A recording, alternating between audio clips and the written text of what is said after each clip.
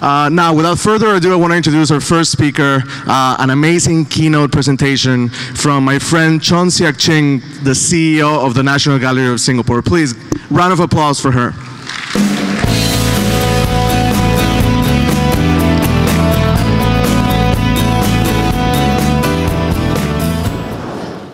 Good afternoon, ladies and gentlemen. Thank you so much for coming. I would like to thank the organizer for giving me this opportunity to be able to share with you how cultural institutions like National Gallery of Singapore navigate in a world of disruption and through art. In such a world, we see the threats but also the opportunities for cultural innovations to be unleashed, for culture to thrive, to stay relevant, to empower citizens, create value, and to basically embrace everyone. But first, let me start with an introduction of National Gallery Singapore. Can I just have a show of hands? How many of you have been to the National Gallery? Okay, thank you. Thank you for your support, and I hope you will keep coming back. Well, at the National Gallery, we believe that the power of art, and that art has the power to transform people and also to transform societies. So we want to ensure that as part of our mission, we look at different ways to foster and to inspire a thoughtful, creative and inclusive society. And how do we do that? We focus on Southeast Asian art, so we look at how to create dialogues between the art of Singapore, Southeast Asia and the world through collaborative research, education and exhibitions.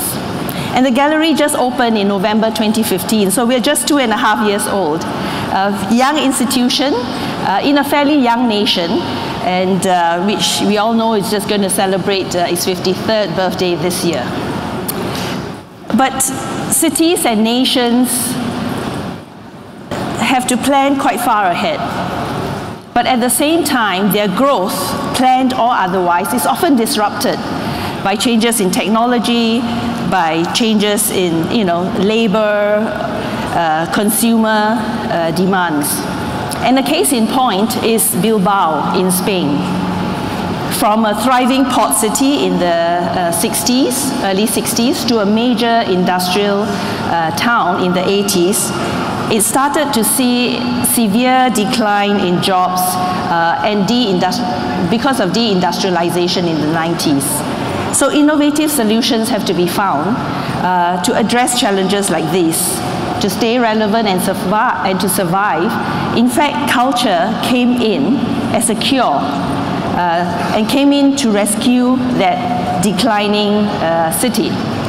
The development of Guggenheim Museum in Bilbao in 1997 had turned around the city and is now a vibrant destination for arts and for culture.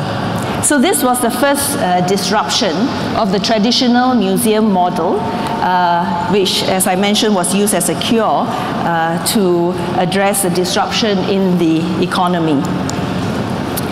Well, on the other hand, the Guggenheim in Abu Dhabi is currently facing a lot of challenges trying to get itself off the ground. And one could say that, well, an institution with an American name, well, from an American city, Jewish name, in a Middle Eastern country, in a very prominent location at such a big scale during challenging economic times, will be quite hard put to kind of be launched and to be embraced by the local citizens. But Guggenheim Foundation continues to believe in the transformative potential of this particular project as a catalyst for exchange and for expanding the narratives of art history. So while the benefits of global cultural exchange just are evident, I think the timing, the potential downside from the scale, the association has to be contended with. But the other museum in Abu Dhabi had successfully launched to much fanfare.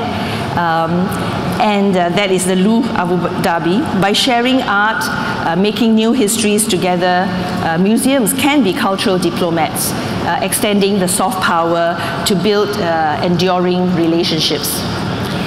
But this particular innovation has also its share of controversy because of its name, the Louvre, coming from France, its very rich collection, using its strong brand name and its management expertise to be financially compensated for their involvement, had also drawn criticism that museums should not be for sale. So again, a case of how does one navigate such boundary issues when trying to do good. And without question, culture, the way culture is being consumed today has changed. The way it is being taught, conceived, presented, I think has gone through a lot of rapid changes, and this therefore requires cultural institutions like ourselves to also innovate to keep pace with the change. And we all know the internet revolution is the industrial revolution of our times, and with it came the digital revolution. And that has disrupted everything we know, from businesses to governments to even ourselves, the way we live our lives. Cultural institutions are not spared either. Well, we know cryptocurrency has disrupted traditional banks, ride-sharing apps like Uber, Grab, they've disrupted the traditional taxi system. So how do cultural institutions deal with this disruption? And someone recently asked me, in this asset-light world, is it feasible that a museum not own its collection, just like AirBnb does not own any of its hotel rooms? And that might seem a little bit hard to imagine for museums that have been from the very start so proud of the collection it owns. But we are already seeing ways of museums presenting themselves, not in a physical space, but in a virtual space. And I think we have to continue to be able to disrupt our own conventional mode of thinking in this world. And art, in fact, has always been disrupting itself. If you look at this particular piece of work by Marcel Duchamp, when he first presented a urinal as an art object, it created an uproar in the art world. But this particular work in 1917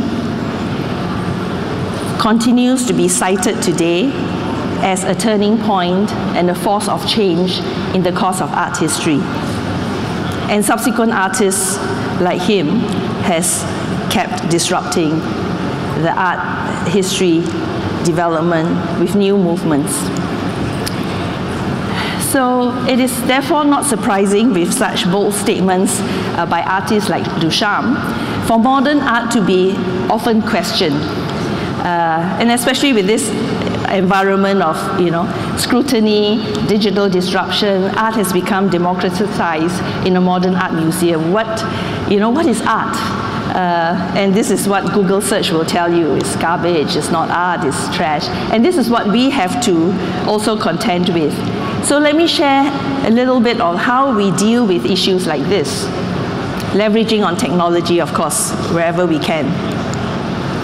So we start by trying to really go deep in terms of understanding our customers.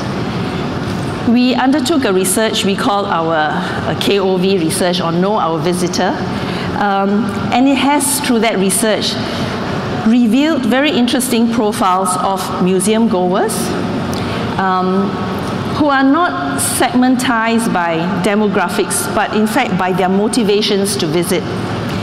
And it allows us to therefore better understand our audiences in terms of what they are looking for when they visit, what motivates them to come, and allow us to then integrate the visitor into the museum experience from the very beginning of their journey, which actually starts before they even start and step into the gallery. And we found that there are different so-called profiles by motivations. And let me just share with you as we deep dive into one of them, which we call the communitas. This is the segment that looks towards connecting with their wider community to connect with people, like-minded people like themselves. And with this kind of a key motivation, and we find that it cuts across different age groups. So it is no longer just pure demographics that drives visitor understanding. We will be able to then customize or prepare and program our offerings that are more suited to groups like this.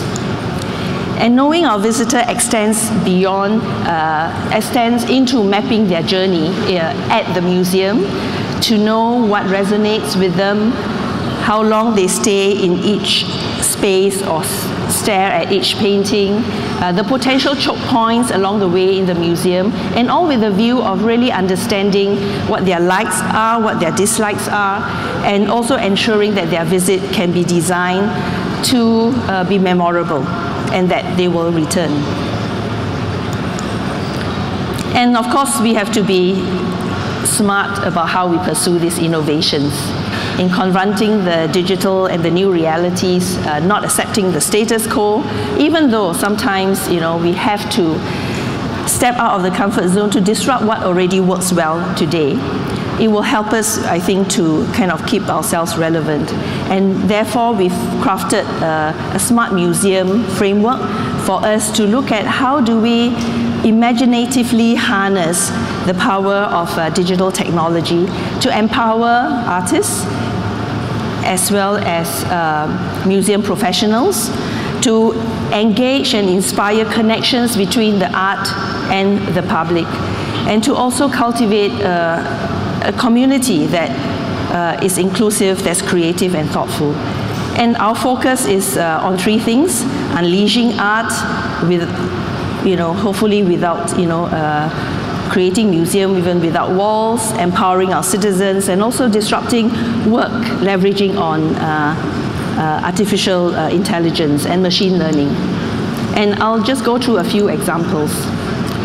So one example of leveraging digital to unleash art is an exhibition, or not an exhibition as we call it, Unrealized, where when you walk within the gallery spaces, some space will activate this particular exhibition, and you'll be able to then access customized content, which we had worked with artists like Ho Zhen Yan, Erica Tan, and Heman Chong.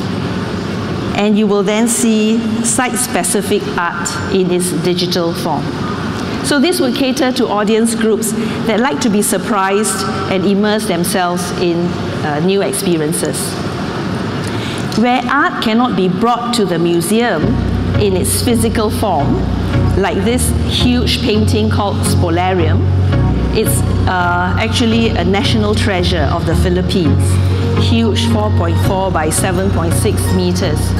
We then transported the audience to the art in its virtual form, but in a manner that allows the visitor to engage with the art that a physical experience will not permit.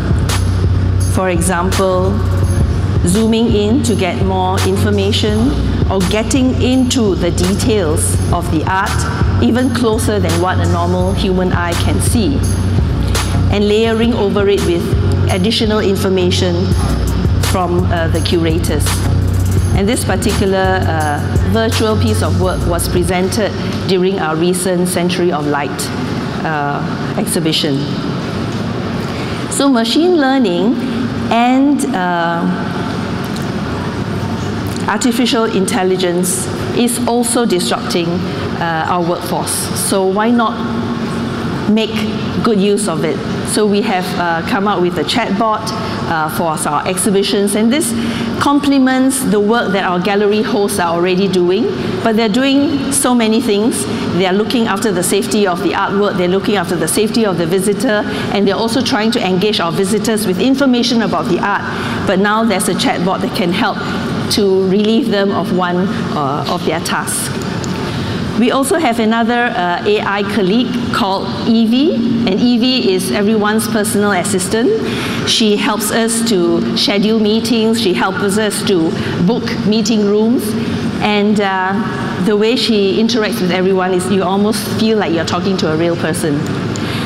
And we've also adopted an AI salesware, which helps our venue rental team to sieve through, to talk to many, many customers virtually before we ultimately have a face-to-face meeting. So between reaching out to 835 potential customers and all the way down to 49 that is shortlisted for our team to meet face-to-face, it was an AI colleague at work. And just to share with you one of our work in progress, this is done by our in-house innovation team right now, together with our innovation partner, Accenture. We are working at letting users see artworks in everyday objects. And in fact, you may not know this, but perhaps right now in your pocket, you own something that comprises 2 pieces of art that is hanging at the gallery. If you take out your $50 note, you'll see what I mean. And we are working on something that allows you to see the real painting when you put up, when you look at the $50 note. Well, all these innovations and smart initiatives will not be possible with, I guess, smart people. And we are very lucky at the gallery, smart and passionate people. We're very lucky at the gallery to have a very diverse group of people who are very passionate about what they do. And the diversity that also matches the diversity of our audiences helps us to keep innovating to meet the requirements, the needs of our audiences. And as we pursue innovation, we must also not lose focus on the end outcome of what we are trying to achieve. Why are we doing all this? Is it just for the novelty, or really is it for us to increase audience engagement, higher efficiency, or for a bigger order thing? And we always remind ourselves that our raison d'etre is really through cultural experiences to help us better navigate a world of disruption and bring about a better world. And Tim Jones, if I may cite him in his presentation on why cities need cultural disruption, talks about how do we use cultural differences to build social cohesion, how do we leverage culture to transform impoverished places into vibrant, resilient economies. And I've cited some examples in Bilbao, Guggenheim, and in Abu Dhabi. So coming back full circle in terms of the gallery's why when we pursue innovation, it is really about building a thoughtful, creative, and inclusive society. And we believe that both culture and innovation go hand in hand in enabling the gallery to be a force for good for society.